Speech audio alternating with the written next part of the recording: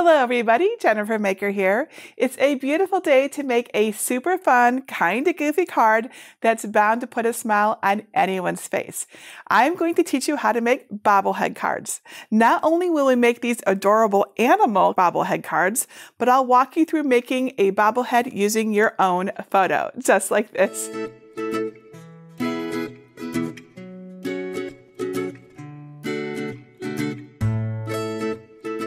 I just love these bobblehead cards. Aren't they hilarious? Imagining opening up a card to see your loved one, some famous person, or even yourself looking back at you, just bobbing around.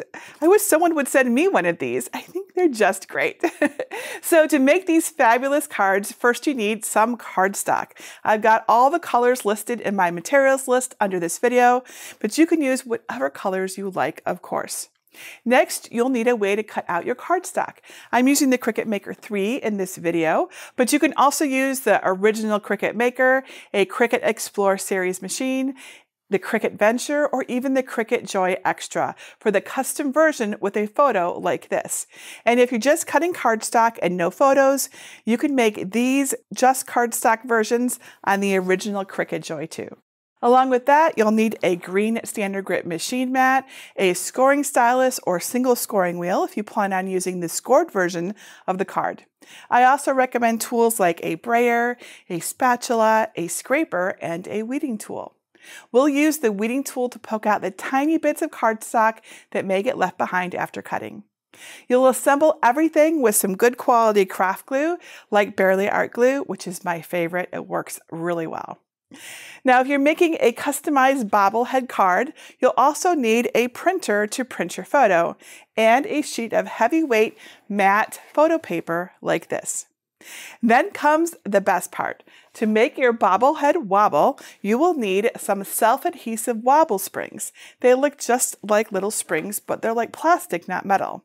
You'll find the exact link to these springs and everything else I've mentioned below this video over in my tutorial at jennifermaker.com/546. And that's it. Let me show you where to find the free design for these bobblehead cards, and then we will make them together. Step 1. Get my free bobblehead card designs. First, download the designs at jennifermaker.com/546. You can either download right from that link by saving the project or download from my entire free design collection. To find it, look for libraries in the red bar at the top, then click either get a password if you don't yet have one, or click enter the library. Search the page for design number 546 and click the link to download the designs.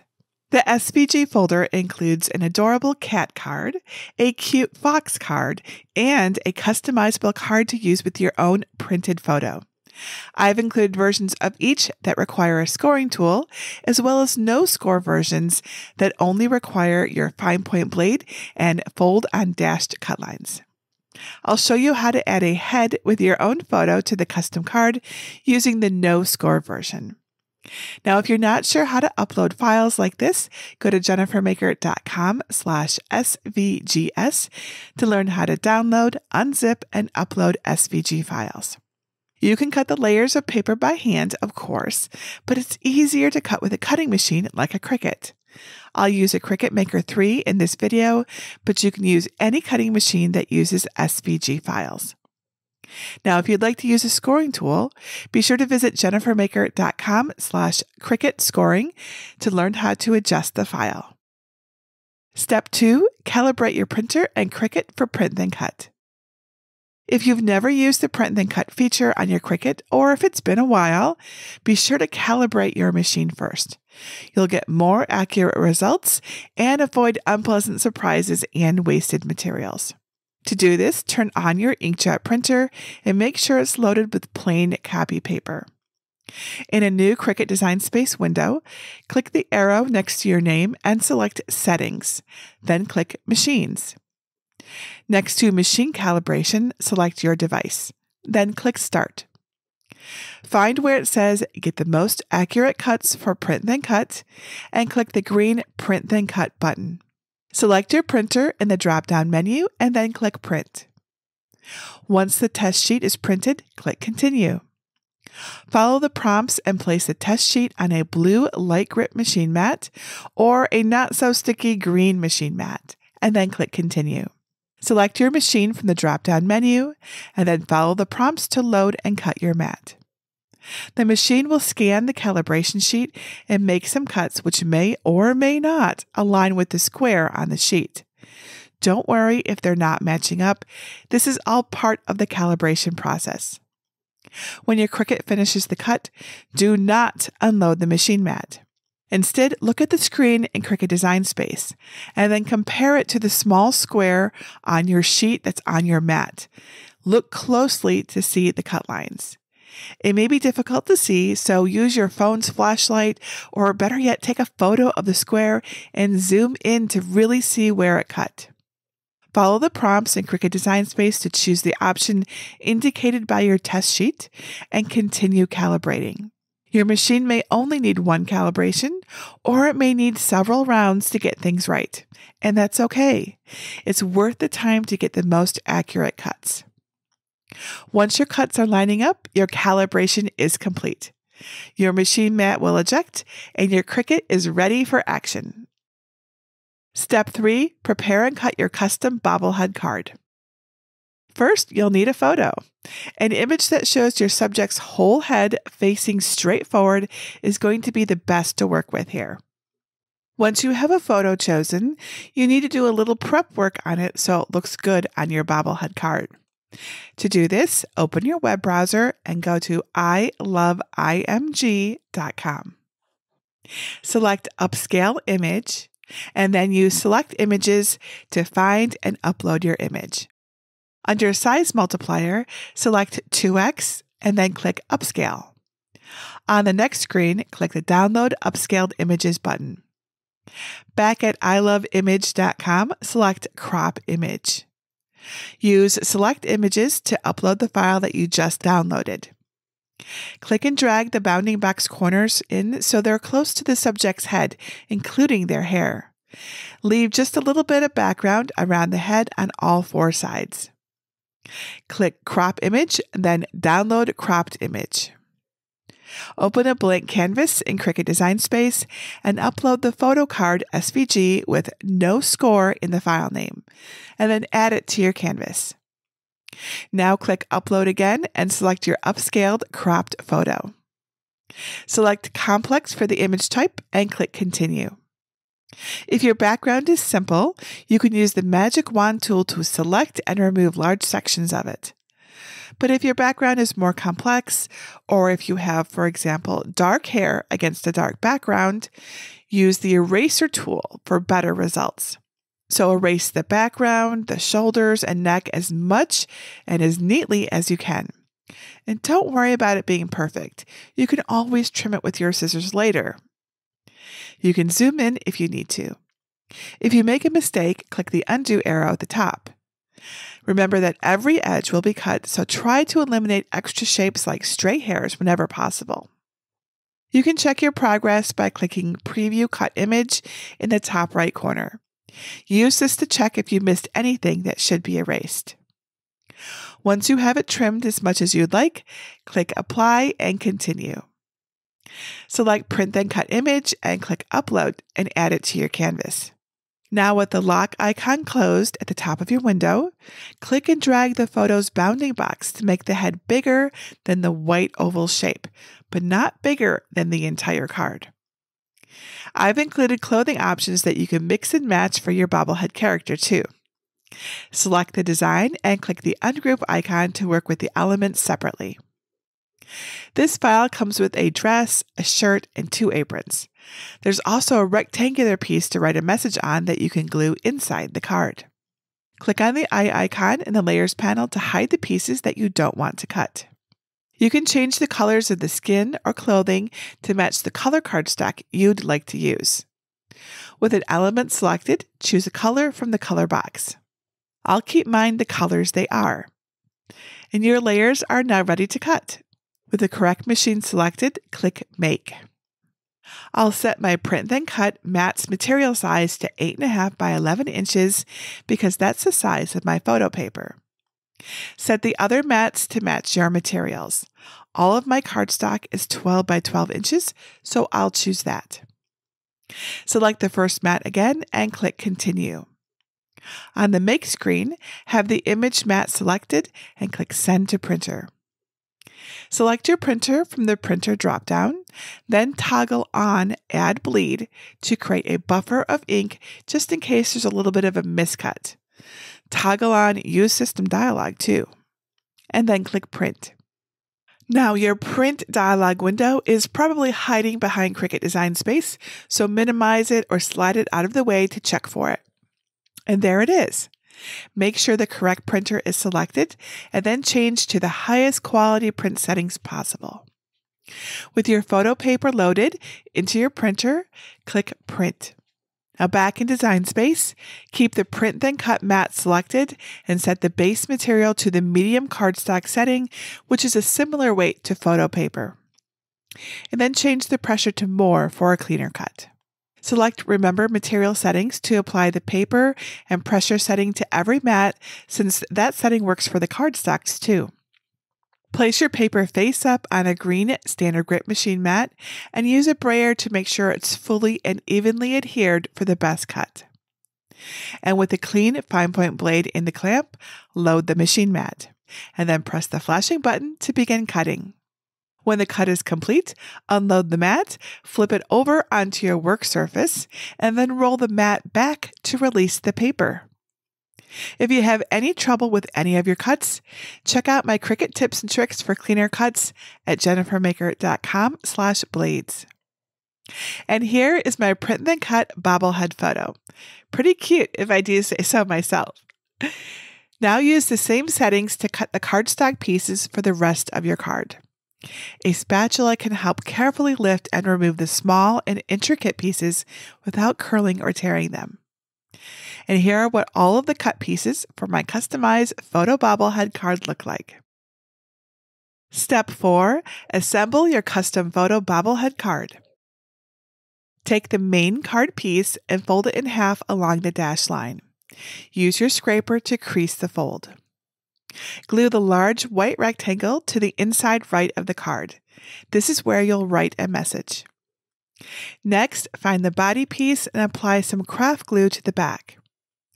Attach the body piece to the front of the card, aligned in the center along the bottom edge.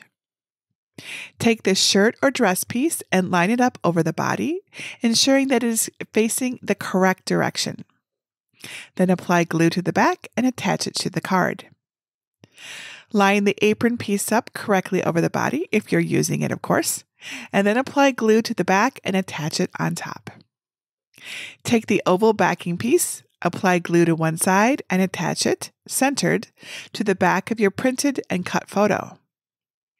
Now take a bobble spring and remove the adhesive backer from the thin part, and attach it to the middle back of the oval backer. While holding the assembled photo and spring firmly, remove the remaining adhesive backer from the bobble spring. Line the photo up with the body of your card so it looks like it's connected and not covering up the entire body. Attach the assembled photo bobble to the front of the card, pressing firmly. Give it a gentle shake to make sure everything looks good and your head bobbles. Assemble a cat or fox bobblehead card. Here is my cat SVG without score lines on my canvas. You can use these steps for the fox too. There's no preparation necessary here. The design is ready to cut. With the correct machine selected, click Make. On the Prepare screen, you should have 8 mats. Adjust the sizes to fit your materials if needed. With the first mat selected, click Continue. Select the medium cardstock setting and change the pressure to more for a cleaner cut. And select Remember Material Settings to apply the paper and pressure setting to every mat. Prepare your first color of cardstock using a brayer to make sure it's fully and evenly adhered to your green standard grit machine mat. With a clean fine point blade in the clamp, load and cut your mat. When it's finished, unload the mat, flip the mat over onto your work surface, and roll it back to release the cardstock. Now lay the pieces out on your workspace with the correct side up. This will make for easier assembly later. Refer to your Cricut Design Space canvas if you need help knowing what is what. Continue on cutting and removing the remaining card pieces. Use a spatula to carefully remove any intricate pieces. Here are what all of the cut pieces for my cat bobblehead card look like. Just like with the custom card, fold the card piece in half along the dashed line. Grab the yellow square and apply glue all around the very edges. Take the white window frame piece and apply glue to the cross pieces. Then press the two pieces together. Apply glue to the back of the assembled window frame and attach it to the front of the card, roughly in the center, but slightly closer to the top than the bottom. Take the green piece, the cute little rug, and apply glue to the back. Attach it to the card beneath the window frame, leaving some space between them. Now get the light orange body piece and apply some glue to the back. And align the lighter orange piece to the left and top of the darker orange piece, and then press them together. Now get the white chest tuft piece and apply glue to the back. Attach this slightly above the triangle leg cutout on the light orange body piece. Now get the extra tail piece and apply glue to the back, and then attach it to the bottom so that it slightly overlaps the body and existing tail shapes. Grab the small white circles, tweezers can help since they're so tiny, and apply a dot of glue to the left center of each one. Attach the brown eye shapes on top of each circle, keeping the white showing through the cutout. Now get the whiskers piece and apply a thin line of glue across the back. Don't worry about gluing the actual whiskers. Gluing the middle part is plenty. Attach the pink tongue and the nose shape to the glue on the whiskers. Now apply glue to the back of the darker orange face piece and attach it to the light orange headpiece on the right side. Now let's glue and add the cute pink ear pieces to the ears. Then glue and attach the assembled mouth, nose, and whiskers to our kitty's face. Apply glue to the back of the assembled eye pieces and attach them to the head too. Now let's add our cute cat to the card. Apply glue to the back of the body and attach it to the front of the card so it appears to be sitting on the green rug. Finally, grab the spring. Attach the adhesive from the thin part of the bobble spring and attach it centered to the back of the assembled head. While holding the assembled head and spring firmly, remove the remaining adhesive backer from the bobble spring. Line the head up with the body on your card so it looks like it's connected. Attach the cat bobble to the front of the card, pressing firmly. Finally, take the large white rectangular piece and apply glue to one side. Attach it to the inside right of the card for a clear space to write a message. Step 5, show it off. And here are my finished bobblehead cards. Aren't they just so fun? And of course, any card you make also needs an envelope. Find out how to make one with my free envelope tutorial at jennifermaker.com/373. These are so cute, don't you think? You could send these cards to a loved one, use them as invitations to a party, or just to send a happy hello. Whoever you send them to will love your silly bobblehead card. Now for your envelope. If you didn't resize the card, you could use the envelope from my tutorial. Again, it's over at jennifermaker.com/373. If you have any questions about making bobblehead cards that I didn't answer here, or anything else craft related that you think I can help you with, let me know. Leave your question below this video or ask over in our Cricut Crafters group at jennifermaker.com/Cricut Crafters. I love to help and see you succeed. And that's it for today. Until next time, this is Jennifer Maker reminding you to craft a life you love.